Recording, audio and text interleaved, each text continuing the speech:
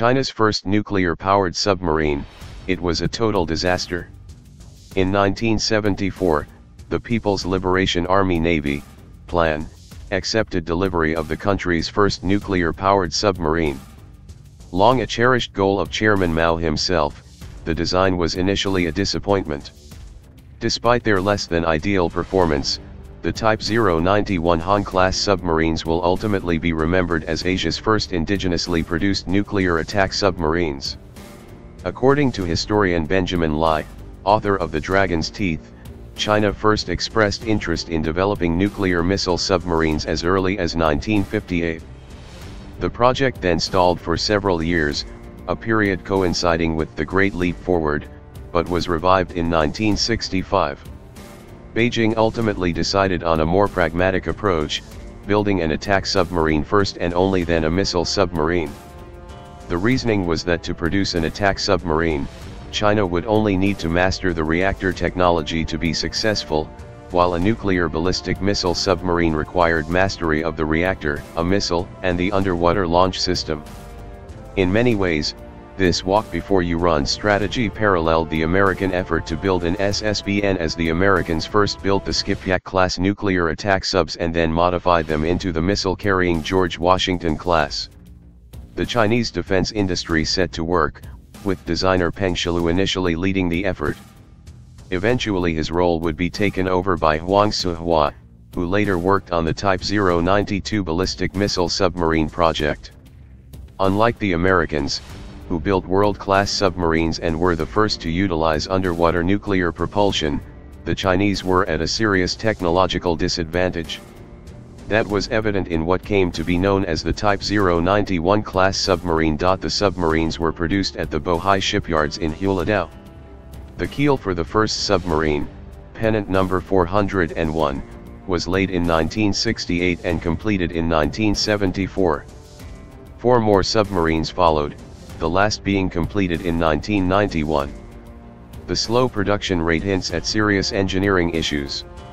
The first submarine took 7 years to complete. The second took 3 years to complete, while the last 3 each took only 1 year to complete. According to the authoritative combat fleets of the world, the subs early on were known within the plan as sharks without teeth. Overall, it took 21 years to complete just 5 submarines. The Type 091 class weighs 5,500 tons submerged. It has a length of approximately 321 feet and a beam of 32 feet.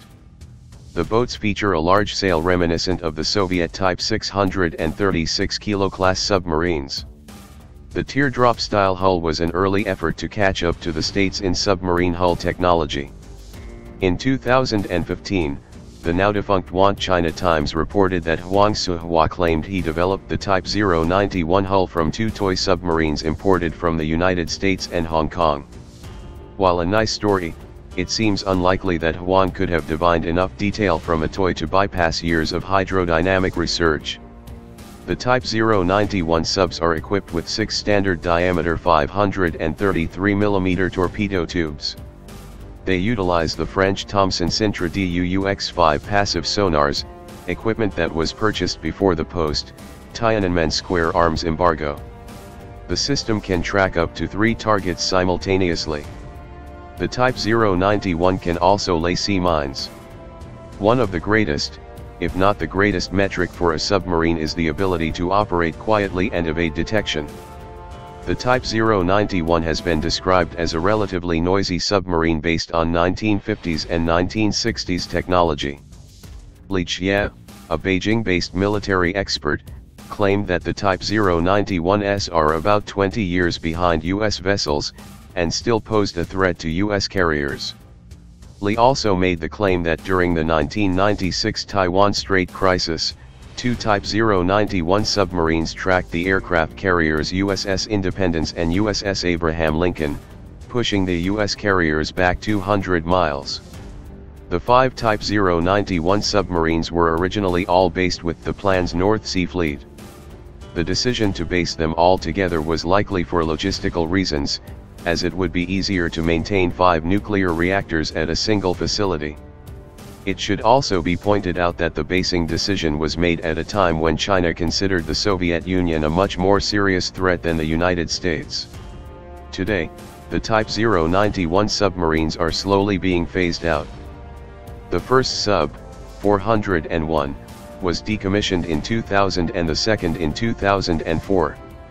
In 2014, one paid a port call at Colombo, Sri Lanka. The following year, one Type 091 accompanied China's rotation of ships posted to anti-piracy duties off the Horn of Africa.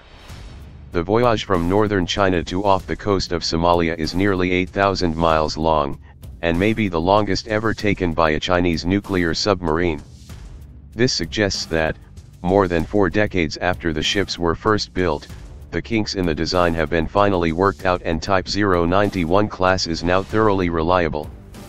In October of last year, China Daily reported the first of the Type 091s was towed to the Chinese Navy Museum in Qingdao, where it will become a permanent exhibit. The reactor and all nuclear material have been removed for the exhibition. Meanwhile, the plan is pushing ahead with new submarines.